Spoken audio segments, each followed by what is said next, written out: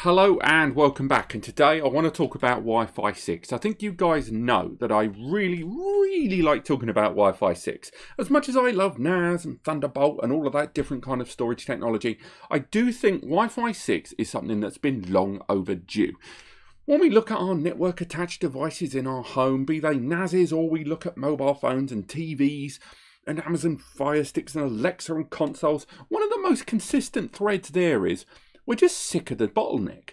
Our internet speeds now are getting to a point where the main bottleneck in our home and office environments is the physical devices themselves, not even the internet that we're getting pumped into our homes of these ridiculous connections is like being matched by our internal devices. We've got 4K multimedia, we've got huge amounts of data being generated by all of us every single bloody day, and we've got a bottleneck in our home and office environments, which is why I'm looking forward to talking to you guys about the Wi-Fi 6 card from QNAP. Something that we kind of knew about a while ago, but now it's been fully fleshed out by leaked information and QNAP's own live stream. And I do recommend you check those videos out because this is a significant jump in terms of PCIe upgrades for their NAS system. Stuff like the newest generation 53D series arrive with PCIe upgradability.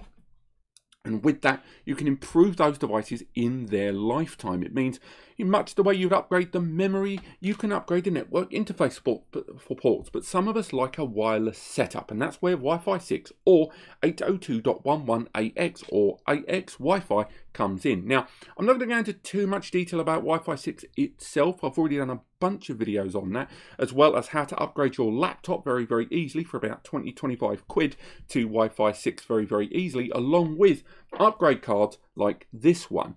But QNAP having their very own Wi-Fi 6 card is a big deal, because Wi-Fi 6 is generally, if you use it right, significantly faster than standard 1GBE. Case in point, the NASes that we're buying these days, the majority of them, with the exception of a lot of the 2020 newer generation from Synology and QNAP and ASUS store, are all 1GBE as standard. And 1GBE will give you 100 megabytes or 1000 megabits, but ultimately 100 megabytes of transmission. And the router and stuff in your home may be older gen with 1GBE, so in other words, 100 megabytes. But the fact of the matter is, newer generation phones, newer generation routers, newer generation switches and more are starting to introduce these larger connections, either in the form of 2.5 GBE on newer generation switches and routers, and of course newer generation NAS like the 53D, but on top of that, Wi-Fi 6 compatibility on a lot of these wireless routers. Now, these devices will allow you to get up to 2400 megabits or 240 megabytes of wireless transmission with the right distancing and the right data packets and the right handling. The result is that you can have a NAS like this having a faster wireless connection than a lot of standard NASes have as a wired connection, which is about bloody time. Now, the wireless card that they are producing here, the Wi-Fi 6 card, is compatible with both NAS and PC systems. We've done tests before of trying to install this particular Wi-Fi 6 card into a QNAP NAS. I believe it was a 251D at the time, and it wasn't successful. However, I'm pleased to say that this QNAP card is very similar in architecture, but even better.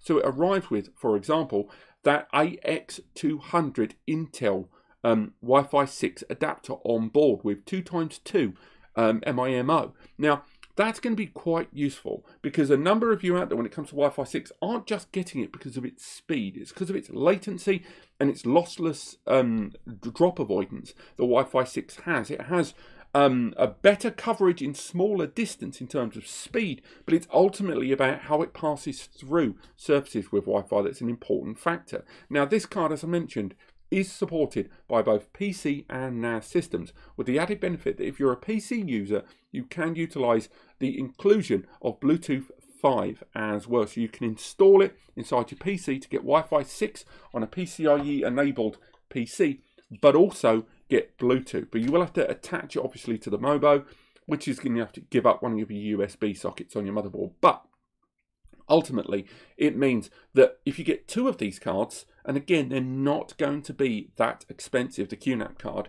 If you get two of them, you can then create a much faster wireless connection to your NAS than you had wired, and that's point to point if you so choose, which is going to be great for photo editing. Video editing, it still might not quite be enough.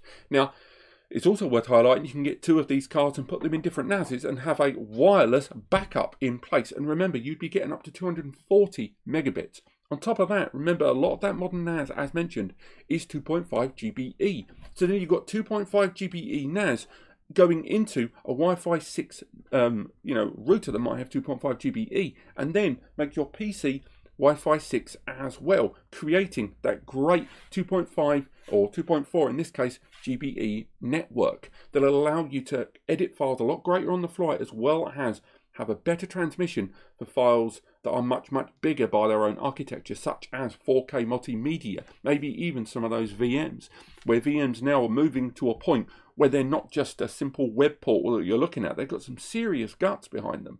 Now, the card itself arrives with a separate antenna that's wired in with 2 antenna sockets, and it's a kind of a magnetic antenna that you can attach to a metal surface or directly onto the NAS if you so choose, and then it has that 2x2 coverage.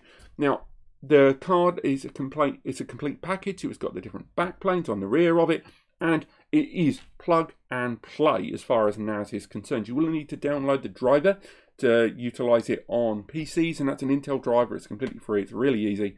But on a NAS, connect it, reboot your NAS, or sorry, turn your NAS off, connect the card, turn your NAS on, and it will appear in the network and virtual switch, where you can give it a password, SSID, if you want a private network, or if you want it to communicate with your existing Wi-Fi 6 network. It's got lots of functionality, and I'm genuinely looking forward to speed testing it versus 1 GBE, as well as taking advantage of it in a 2.5 GBE network, because I think there's a lot of ways to reinvent your network environment and your workflow looking through this device. Now, with regards to release dates, with regards to prices, unfortunately we don't have anything confirmed right now, although I will say that we're looking at Q3. Let's be realistic. Upgrade cards generally will be released a lot quicker than a standard NAS, and this looks to me like it is completely ready to rock. So I would expect this, I would say, latest August, maybe the earliest of September. And remember, it is that complete package with that 2-way aerial.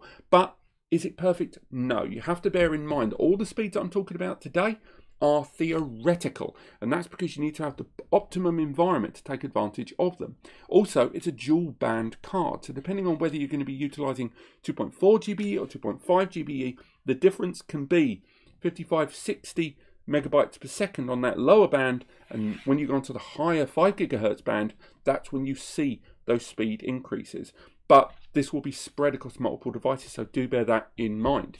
Now, when we get hold of this card, we'll of course be testing it on the 53D, but it is a PCIe Gen 2 ×1 card, which means it's going to be largely supported by any QNAP NAS, or indeed pretty much any device that's got PCIe on board. Now, that PCIe Gen 2 ×1 will give you around 500 megs throughput on the PCIe connector, and given Wi-Fi 6 is only going to be taking up at most 240 megabytes of that potential 500, I think you're going to be absolutely fine in terms of whatever you plug this into. Even if you stick it inside a PCIe 1x1, you should be absolutely fine to a degree.